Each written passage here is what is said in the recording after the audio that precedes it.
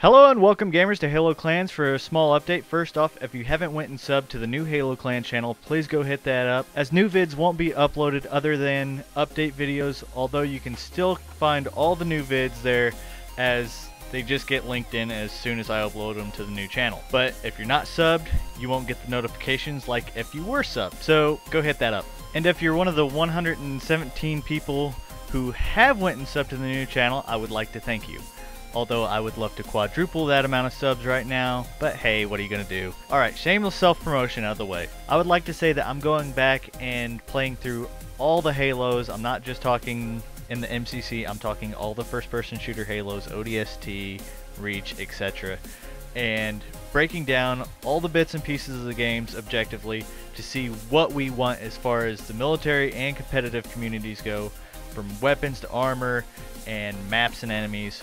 So tell me down in the comment section what you guys want me to cover in this up and coming commentary that's sure to run on over an hour and a half long. So until then, see you guys next time. This has been HaloClans, signing out.